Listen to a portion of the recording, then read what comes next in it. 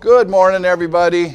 Welcome to Berean Bible Church, Grace Life Church. We're located in Evansville, Indiana.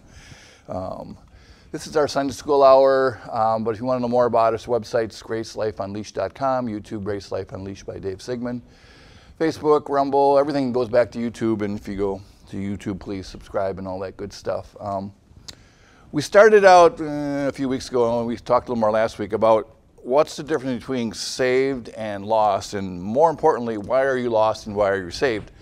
And it's a pushback against Calvinism and Arminianism in regards to the fact that just because Christ died on the cross for your sins does not mean you're saved.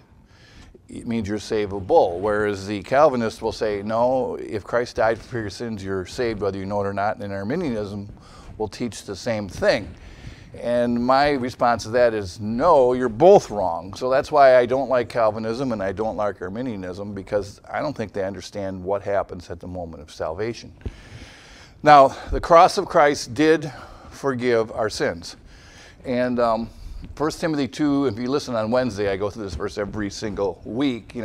Paul starts out in verse 2, he says, I exhort therefore that first of all supplications, prayers, intercession, and giving of thanks be made for all men, and for kings and all that are in authority, that we may lead a quiet and a peaceable life in all godliness and honesty. And the reason I go here on Wednesdays is God's goal is that we lead a quiet and a peaceable life. How's that going for you, Nancy? Fair. Okay, good. God is not looking for us to overthrow the government. God is not looking for us to take over the government. God has not promised us the government. We are not the nation of Israel, okay? And there are a lot of people that's called the replacement theology. They say that the body of Christ is the replacement for Israel, and Israel has been given the authority to take over the world, which they will do in the kingdom. You know that? But we're not in the kingdom. We're not Israel. We're not spiritual Israel. We're not the bride of Christ. We are the body of Christ, which is an entirely new, different animal, so you can't name it and claim it. God has asked us to be quiet and peaceable, which to me means living under the radar. And did Paul ever lead a protest to overthrow the Roman government? Does anybody know? No. You must have missed that one. It's probably a different book, Well, why didn't Paul, do you think Paul liked the fact that the Roman government had occupied Israel? No, I think he hated it. But why didn't he get involved? Because whose world is this? Satan's world, okay? And how long is Satan going to have control of the world? Until the end of the tribulation. And then what's going to happen to Satan? He's going to be bound up for 1,000 years, and after 1,000 years, he's loose for a season, and then what happens to him eventually? Lake of fire. And then who gets to take over the world? Well, the kingdom. The kingdom takes over the world, we take over the heavenlies, and we all live happily ever after. But we're not there yet, okay? And then Paul says this is good and acceptable in the sight of God our Savior, and here we go. Who will have all men to be saved. Now, will all men be saved? No. But does the death, the burial, and the resurrection of Jesus Christ make all men savable? Yes. So, a man lives his entire life, does not accept Christ as his Savior, and he dies. Does God take back that promise? No. He didn't take, he created Lucifer to live forever. He didn't take that back. Right. Lucifer will live forever in the lake of fire. All right, so if Christ died on the cross for the man who didn't get saved, is that a waste of God's blood? Because he did die, or his energy. And that's what the Calvinists and the Arminianism people don't want to do. They don't want to have somebody dying who didn't believe because Christ already paid for their sins. You see where the problem comes up in their head? It's their problem. I have an answer for that, but anyway, but we're going to get to that. But now Paul goes on, he says, and to come to a knowledge of truth. So Satan's number one goal is that all men not be saved, right? Satan doesn't want people saved. But after you're saved, Satan can't make you lose your salvation, praise the Lord, right? But Satan still doesn't love you. What does Satan want next? He doesn't want you to know the truth. Now, what truth is that? Anybody know? What truth is Satan trying to that the earth is flat? Is that the truth Satan's trying to stop you from learning? Do any of you believe the earth is flat? No? My brother does. And my niece told me that we don't talk about that. But I guess people who believe in a flat earth take that doctrine very seriously. That's not the truth. Scott said the truth. That the gospel of the grace of God, the grace message. Because if Satan, even though he lost you as far as salvation goes, if you don't know the truth about grace, then when you start talking to other people, you're not going to teach them grace either. So it's, I always say Satan wants to keep you disqualified, keep you on the sidelines, and that's what he's up to today. So for most of us, remember, Satan doesn't want you to know the truth. You can't lose your salvation, but you can be ineffective, and that's what he wants you to do. And then he goes on and says there's one God and one mediator between God and man, the man Jesus Christ. Our salvation comes through Jesus Christ, okay? Our faith is in Christ. And guess who Christ's faith is in? You guys know? God the Father. Okay, that's why we have to believe that Christ died on the cross for our sins, was buried, and rose again. Christ believed that God would do what he said he would do if he died for the sins of the world. So that's good. All right, now, in Romans chapter 2, this thing, I don't know why this thing is so jumpy. I've been doing this a lot lately. All right, here we are. Romans 2:1 is where these people have the answer, which I think is wrong, on what happens if somebody doesn't believe, the Calvinistic Arminian people, okay? In Romans 2:1 it says, therefore thou art inexcusable, O man, whosoever thou art that judgest, for wherein thou judgest another, thou condemnest thyself, for thou that judgest does the same thing. And what he's saying there is, it's do as I say, not as I do, and people are all guilty of that. A lot of people are guilty of that. That's what Paul's pushing back on. But we are sure that the judgment of God is according to the truth against them which commit such things. For all have sinned and come short of the glory of God. That's what he's talking about. And thinkest thou this, O man, that judgest them which do such things and does the same, that thou should escape the judgment of God? And the answer to that is no. God does not have favorites. Or despisest thou the riches of this goodness and forbearance and long suffering? Now, today, under grace, is God actively judging or tormenting or in any way messing with the lost? In other words, is he making their life miserable because they're not saved? No. Yeah, he's not. That's good. He's not imputing sins. In the same sense, God is not actively, I believe, involved in our lives in the sense of hurting us or chastising us or testing us either. Okay, everybody has the grace of God today, no matter how they live, good, bad, or ugly. Remember that, okay? But, okay, forbearance and long-suffering. So God is long-suffering, right? It doesn't mean that the lost are going to be inexcusable, and it actually doesn't even mean that you and I, if we do something stupid as a grace believer, that we're not going to be, and I'm not going to say punished, lose rewards, okay? And there's a big difference in that. We're going to see that this morning in our main service in regards to two things. As a member of the body of Christ, God is going to reward us for faithful living. What is that reward? Does anybody know?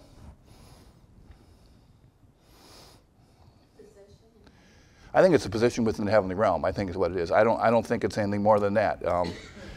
Some people say it's crowns of righteousness, and then we're going to give them back to Christ because of what he did. So that leaves you with nothing, but it doesn't even really matter. The point is, you're going to be rewarded for that faithfulness. The loss of rewards is a loss of rewards because of a lack of faithfulness in something you do. It's kind of like if you guys grow a garden. Scott, you got a garden. How's your garden growing? I'm breaking up for a reason. When Scott planted his seeds, the potential was what? Amazing, right? And then what happened? It rained too much. The weeds grew. You had what? I had deer tracks in there. He has deer tracks and probably bunny tracks too, but they don't leave many holes. It got too dry. It got too hot. Fungus, lack of fertility, all that. So now the potential was amazing, and now we're back to what? A mediocre, poor crop, right? I'm being funny. That's kind of like what our life will be. Our potential is amazing, but if we mess up, we're still got a crop. God's still going to let us into heaven, but we don't get as many rewards. So it's a loss of potential rewards. There's no Christian going to get to heaven and go, you know, Scott, I had a lot of hope for you, but you were a failure. So you're in that door over there that says directly go to hell. You have to go on that door because you are just a failure. There is no door like that in heaven, okay? This is not a judgment to see who gets to stay. This is a judgment for rewarding faithfulness. Now, again, I think it's positions of authority within the heavenly realm. Somebody's got to follow those horses around in heaven, clean up, okay? That might be me, James. I'm being funny. In 1 Corinthians 3, he laid the foundation. Okay. But let every person take heed how he builds their own. Right. Whether you build with gold. Right. It's up to us. God is not going to make you do anything, you know. And here's the thing is, when we get to heaven, we're all going to have perfect English. So Nancy will not be able to correct anything I say because I'll have all the right words and I'll be able to pronounce them right. So Nancy, you don't have a job in heaven either. All right. All right. So again, God is not actively in any way punishing the lost because they're lost here on earth. Now, that doesn't mean they're going to get out of it. When is God going to punish them? Great white throne, which takes place after the 1,000 years. All the lost are judged. And again, that's the same thing. There's nobody going to show up at the great white throne and God's going to go, why are you here? Take that door there that says go to heaven. We messed up on our paperwork. No, that's not going to happen as far as that goes. Now, this is what they say. Okay, and I don't believe that this is what this verse says. But after thy hardness and impotent hearts treasured up unto thyself wrath against the day of wrath and revelation of righteous judgment of God, who will render every man according to his deeds. What they say is this, and this is the verse they use. When you die, even though your sins have been forgiven, because you didn't believe, God puts your sins back on you. Okay? Because you didn't believe. Because we can't have Christ dying for sins of people who are lost. And I always go, well, why not? Because then they would be saved. No, that's not true. It just means they're savable. Because having your sins forgiven never saved anyone. You know that? It makes you savable. And my proof text for that is, it's jumping around then. Here. I'm just going to have to get a new clicker or something maybe. All right, now. There we are. And we'll get back. Right. I saw a great white throne and him that sat on it. Now, this is when the lost are going to stand before God and they're going to be judged. Now, the question is, are they going to be judged for their sins or for something else? Well, yeah, it says works. You're getting ahead of me, James. If God puts their sins back on them again, then we're going to judge them for their sins because all have sinned. Now, if their sins are forgiven and God didn't put them back on them, how can God judge them for their sins? Because their sins have been forgiven. That's like double jeopardy. You can't be ready to take care of that. But having your sins forgiven does not make you saved. It makes you savable. Now the question is, are you righteous enough? That's the answer to why the lost go to the lake of fire and why the saved go to heaven. And this is where, this is that whole big spiel that happened about 20 years ago at a BBF conference in regards to righteousness and when universal reconciliation came in and all that whole mess, okay? So we have a great white throne and him that sat on it, from whose face the earth and the heavens fled away, and there was found no place for them. In other words, you can't get out of that judgment if you're lost. And I saw the dead, small and great, stand before God, and the books were opened, and another book was opened, which is the book of life. And the dead were judged out of those things which were written in the book according to their works. Now, when I talk to guys who believe that God puts their sins back on them, because when you ask God to forgive you, then he actually forgives your sins. And I said, no, didn't that happen at the cross? No. That didn't happen until you ask God to forgive you. No, that's not exactly what's going on there. All right, so the person said to me, Dave, you know those are works of sin. And I went, yeah, but why does it say works? Okay, see what I'm saying? Are we being picky? Yeah, we are. But it's works. Now, what are works? Deeds. So if you're going to stand before a judge, okay, and you did something wrong, and you actually did something wrong, and you're going to say, but judge, I'm actually really a good person. I just made a mistake. You're going to tell the judge of all the what? The good things you did to prove that this one mistake isn't as big of a deal as it is. Versus if you show up in court and it says, sir, you've been convicted of 57 crimes already. Why is this one different than the other 57?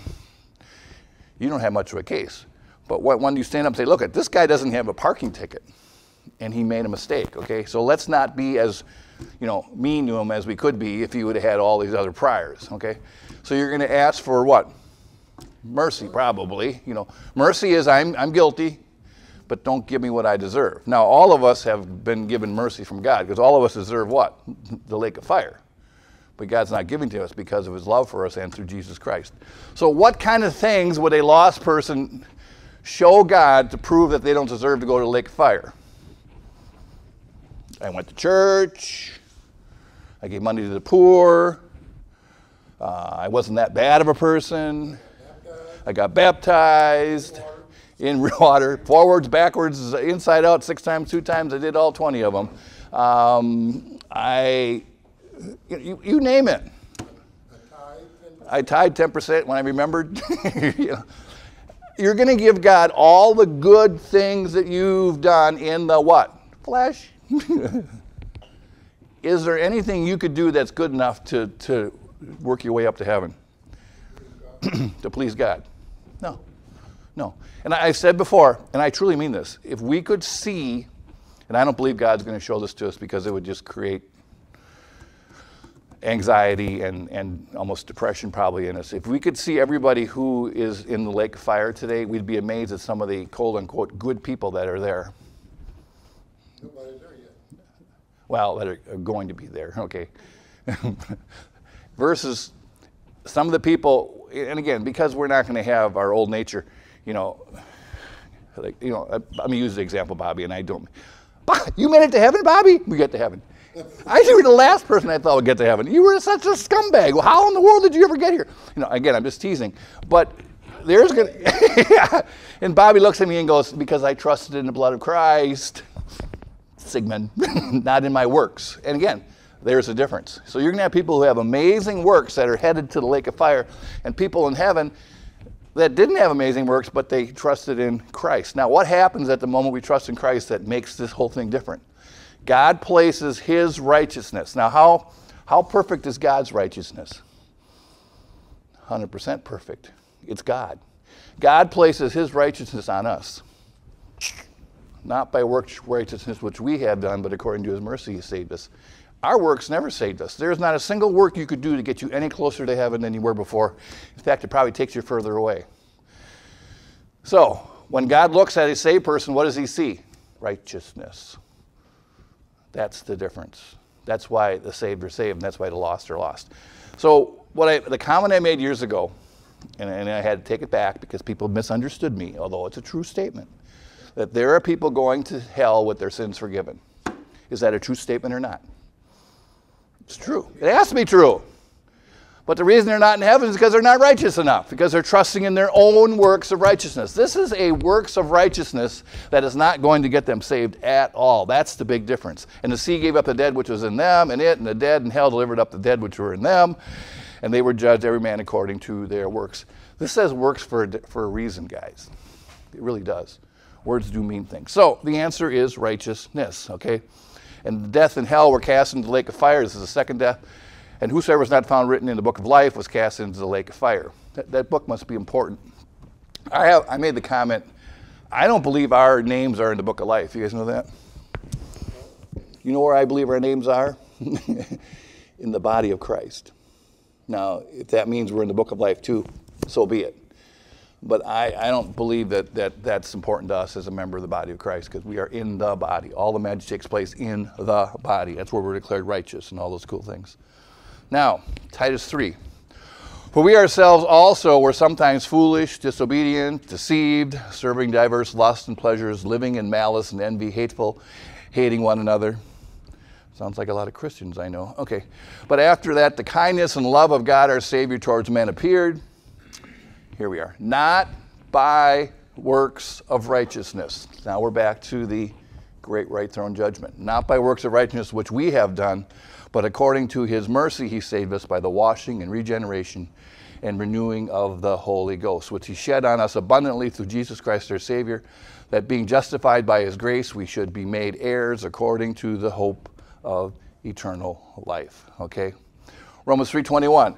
But now the righteousness of God without the law is manifest, being witnessed by the law and the prophets, even the righteousness of God which is by faith of Jesus Christ unto all and upon all them that believe, for there is no difference.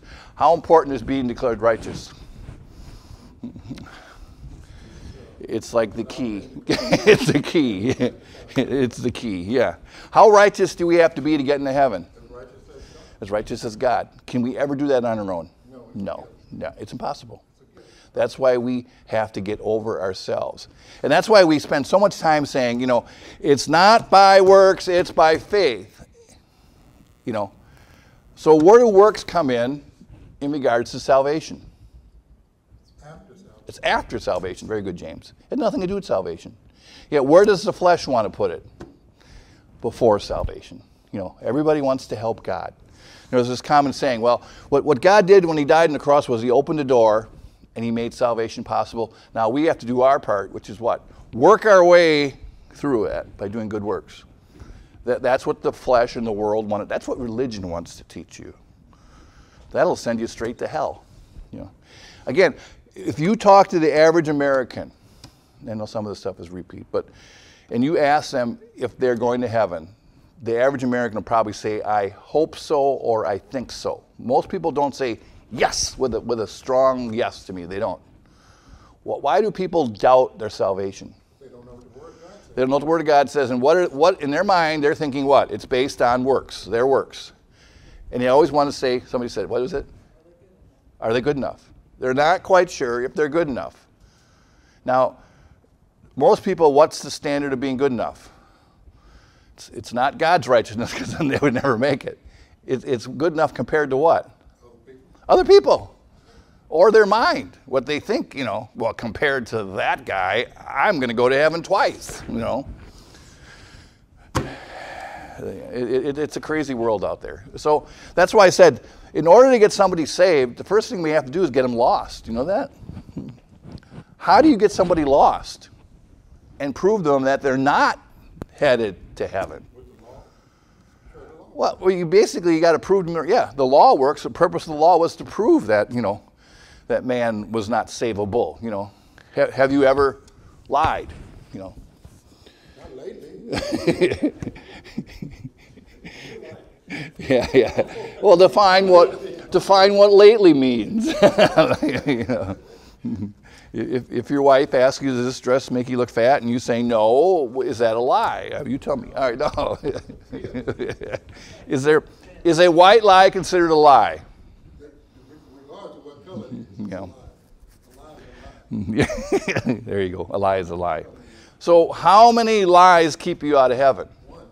How about a white lie? Does that keep you out of heaven? One. Yeah. See? We're done. So it really shouldn't be that hard to convince somebody that they are a sinner, but somehow that's not, they think it's some giant scale in heaven that, you know, a balanced scale, and somehow they're good enough. For all have sinned and come short of the glory of God. Again, sin is the problem, okay? And that's why Christ died on the cross. Now the answer is, our question is, are you righteous enough? So what do we, you know, when you look at the Calvinists who say that God looked and decided who he was going to die for, and the Arminians said, well, God looked who would freely decide they want to believe in Christ, and he only died for those. Why do they have such a big problem with Christ dying for the lost? Because that's what the problem is. They said, we can't have Christ dying for people that aren't going to be saved. Because what's the problem with that? Because in their minds, they're saved, because that's what saves them. Because they say when you tell God, you know, you've heard the sinner's prayer. Lord, I'm a sinner. Please forgive me. I want to be part of your family. Now, hasn't God already forgiven us? Yes. So that means we're already saved. See, that the issue is not sin. The sins of the world were taken care of at the cross, but that only makes you saveable. Now the question is, are you righteous enough? And the answer is no, and that's why you have to believe that Christ died on the cross. Then God places you into the body of Christ, and everybody in the body of Christ is declared 100% righteous. There's the answer, okay? For all sin to come short of the glory of God, being justified freely by his grace through the redemption that is in Jesus Christ, whom God has set forth to be a propitiation, that's a substitute through the faith of his blood, to declare his righteousness for the remission of sins that are passed through the forbearance of God. Now, the next question that comes up, and this is, the blood of Christ is very important. Christ dying on the cross for our sins is very important. And it gets into this whole thing, and we discussed this before, but I wanted to get this on video. The issue of, in a sense, accountability, okay? Now, do aborted babies go to heaven? Yes, every single one of them. Did an aborted baby ever believe that Christ died on the cross for their sins, was buried, and rose again? No. So how in the world did God let them into heaven without a statement of faith from them? Does anybody know? Sorry, what? Accountability. That is why the blood of Christ is so important in regards to the issue of righteousness. Now, if you are not accountable for your actions, then you didn't commit any sins of unrighteousness. Does that make any sense? In other words, the day you were born would have been a good day to get into heaven before you did anything wrong, but the first thing a kid does when it's born is what?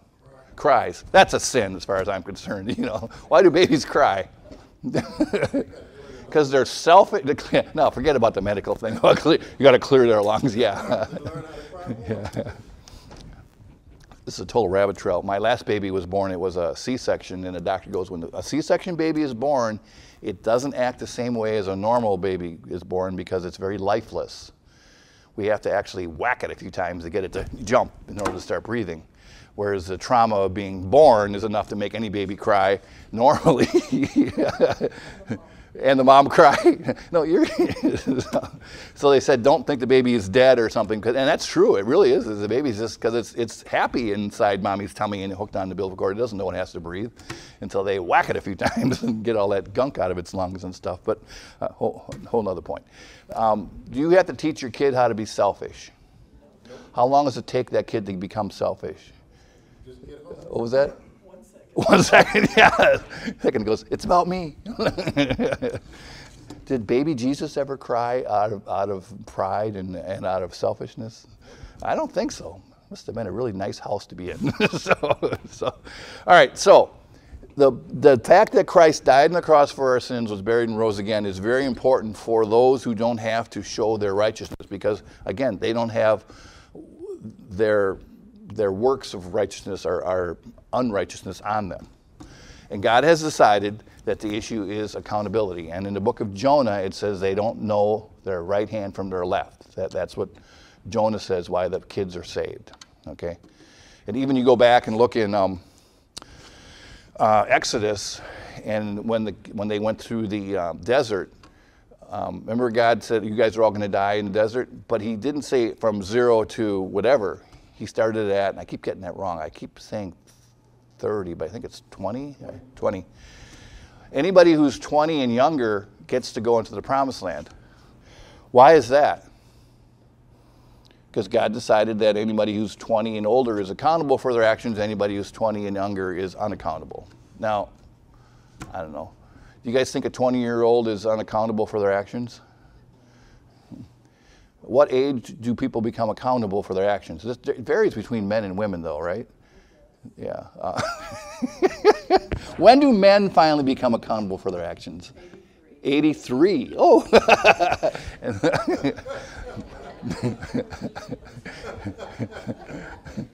David, how old are you? No, women do mature. Women do. They claim it's an issue where your front brain connects with your left and right brain come together, and that's and that's when you have the ability to have reason, and things like that. I don't know. That is why aborted babies get to go to heaven because they didn't commit any sins of unrighteousness, okay? They're considered righteous. And I think that's also true for people who are emotionally unable to make decisions in their life, compromised emotionally.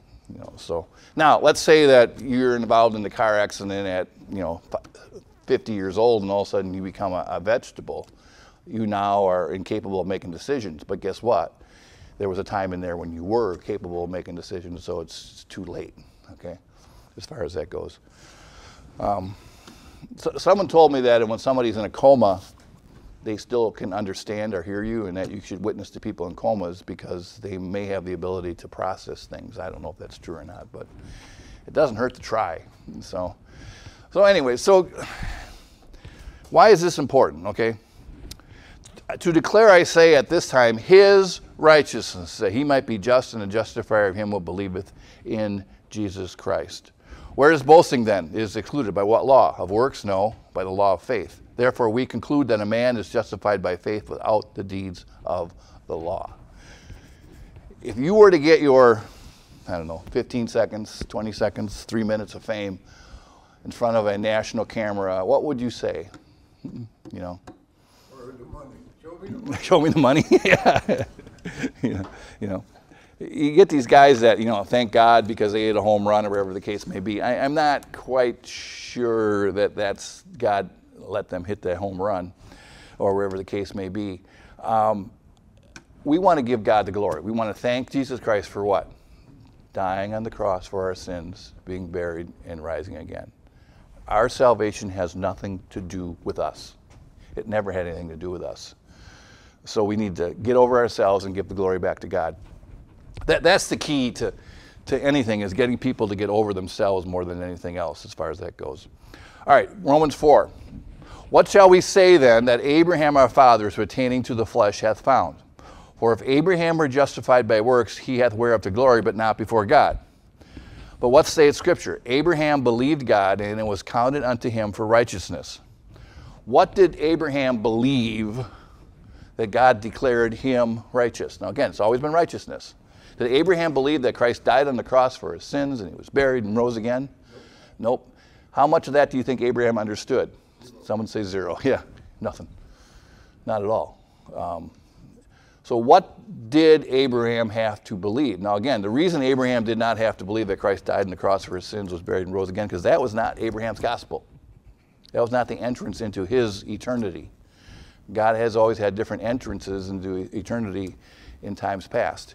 If you were around in Acts chapter 2, you did not have to believe that Christ died on the cross for your sins, was buried and rose again either. You had to believe that Christ was the Messiah, the Son of a living God. That's it. Well, what about his death, burial, and resurrection? They might have known it, but that was not required for their salvation. There's a lot of things that go on in your life at the moment of salvation that you don't understand and don't believe because you don't understand them, but they still happen. The most important thing you need to understand is, what do you have to believe? The bare minimum that you have to believe in order to get into heaven. And what's the bare minimum? Christ died on the cross for our sins. He was buried and rose again. So what was the bare minimum that Abraham had to believe in this reference here that Paul's talking about? Abraham believed God. What did God tell Abraham? To get thee out from that country, There you go. from that country, and from that father's house, to the land that I will show you. Yeah. Get. And because Abraham getted, what did God promise him? I will make of thee a great nation, and all the nations, or all the children, or all the people of the earth shall be blessed through you. Abraham getted, and God did what he did. There. Now, Abraham took Lot with him, and I think that was an issue until Lot left, that God didn't really totally fulfill it. Now, to him that worketh is the reward not reckoned of grace, but of debt. You go to work every day, you expect to be what? Paid. Is that grace or that debt? That's debt, okay? There's a big difference there, more than anything else. What work did we do to earn salvation that God owed us salvation? Nothing. There's nothing we could do. Why did God give us salvation even though he knew that we were unworthy of it? What do we have going for us? Nothing. Nothing. So why did Christ die for us? He loved us. There you go, James. He loved us. He knew the only way to fix us was for him to personally fix it. And there's nothing we can do except say, thank you, Lord. I really appreciate it. But to him that worketh not, but believeth on him that justifieth the ungodly, his faith, again, our faith is in what? Christ died on the cross for our sins, was buried, and rose again. Our faith is counted for what? Righteousness. There's that word again. How important is righteousness? Really, really important, because that is the key to get into heaven, is you got to be just as righteous as God. So because we believe that Christ took our place, our punishment on the cross, God said, because you did that, I'm going to declare you as righteous as me, myself. That's what makes us saved. That's why the lost, who have their own righteousness, can't get into heaven. And no matter how good of a person they are. Remember when Christ ran into the rich young ruler? And Christ told him to just obey the law. What did the guy say? I'm doing it. I am a good kid. And Christ never said, liar. He didn't disagree with him. But then he told him to what? Sell everything you have, give it to the poor. Which meant the guy was trusting in his what? His riches. And he went, I can't do that. And so he walked away. So he wasn't trusting totally. More than anything else. Even as David described the blessedness of a man unto whom God imputed righteousness without works. David realized how bad of a person he was, saying, blessed are they whose iniquities are forgiven and whose sins are covered. Blessed is the man whom the Lord will not impute sin. When David committed the sin of adultery and murder, because he had Uriah killed, murdered. It wasn't in the act of war, it was out and out murder. What under the law should have happened to David? He should have been put to death for either one of those. But God said, no, you're not going to die. And that's why David said things like this, because he knew what forgiveness felt like. Cometh this blessedness upon the circumcision only, or upon uncircumcision also? For we say that faith was reckoned to Abraham for righteousness. How is it then reckoned? When he was in circumcision or in uncircumcision? Not in circumcision, but in uncircumcision. Abraham becomes our example as grace believers of faith plus nothing. You know that? Now, why did God add works to Abraham's promise? You guys know that? Because then he said, oh, we're going to start adding what? Circumcision to Abraham. What was the problem that was happening? What was required before circumcision in order to be part of the club? You had to be related to what? Abraham. That was it. You know. When Isaac was born, was he part of the club? Yes. Yeah, but then God already had to add circumcision. What was the purpose of adding the law? Why did God add the law, not to say, hey, you're in Abraham and Isaac and Jacob, that's good enough? Because of transgression. There you go. What were the children of Israel doing? Sinning, getting sloppy, you know. They had all the blessings without any of the responsibility.